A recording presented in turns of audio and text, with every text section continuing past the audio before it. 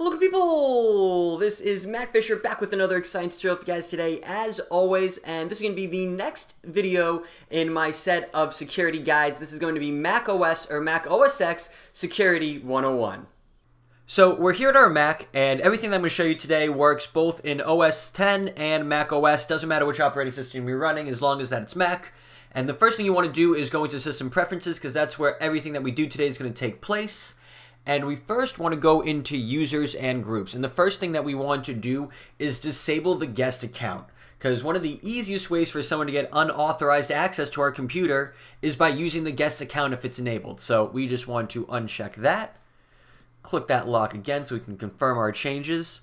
And then everything else we do moving forward is going to take place in the security and privacy section of System Preferences. So on this first tab, well, first we're going to click this lock so we can make some changes. So the first setting you want to do is you want to check off this box that says require password however many minutes after sleep or screensaver begins. So basically what that's saying is that if your computer goes to sleep or you start the screensaver, when you come back to the computer, you're going to have to enter in a password before getting your desktop. And obviously we want to change this to immediately. The second that someone comes back to the computer from it being asleep or it having the screensaver on, we want it to ask for a password, because the last thing we want someone to do is to walk up to the computer and just have access simply because, you know, you stepped away and the screensaver began and it was just unprotected. And then to add to that, you should definitely check the one below it that says disable automatic login, because if you're not going to require a password when you log in but you are at your screensaver, that's kind of counterintuitive because someone could just reboot your computer and log in. So you want to make sure that your computer doesn't auto log in and that it asks for a password there as well. Now on the File Vault tab, I don't know if many of you have used File Vault, but this is pretty much the equivalent of BitLocker on Windows. And basically what this does is this encrypts your hard drive or your solid state drive. So if you click turn that on, it's going to use your iCloud account. If you had one set up, I'm obviously on a secondary account right now, which is why iCloud's not set up.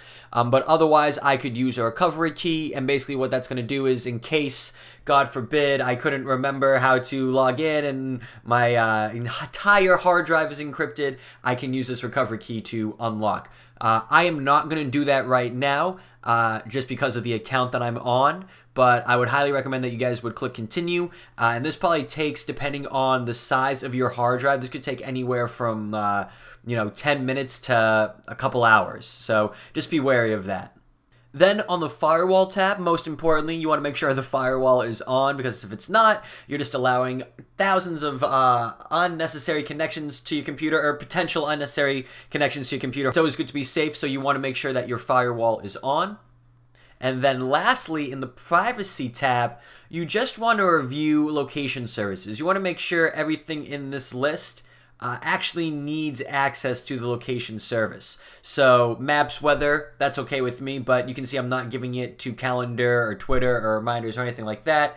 And if we wanted to check system services, I guess Safari and Spotlight is okay. But you know what? I'm actually going to check that off because I don't use Safari that often on this computer. I actually use Google Chrome, so there's no reason for that to be on. And then obviously when you're done making your changes, you want to click that lock one last time to just confirm it and make sure that no one can come back in here and undo what you just did, or you restart your computer and then lose those changes. So I actually have two more things to show you guys. I just have two applications that I want to show you guys, and they're pretty basic, pretty simple. I think you guys will at least appreciate one of them.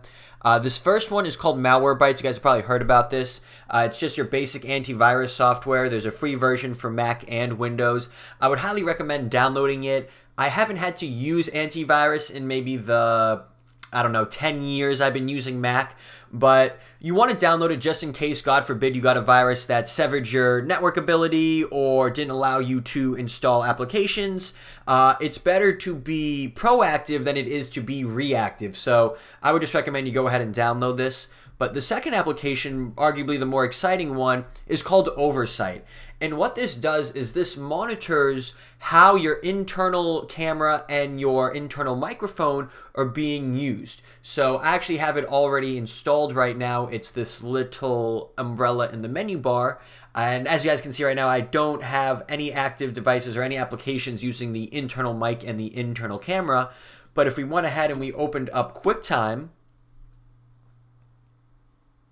and we go to File, New Audio Recording, and we can see that because we're using the built-in microphone, we get a little notification that says, hey, your built-in microphone, that has become active. So now if I come in here, I can see active devices, built-in microphone, and if I was going to use my iSight camera, it would prompt me. It'd be like, hey, do you want to approve or deny access to the iSight camera? So this is called Oversight. I'll have a link to both these applications in the description down below.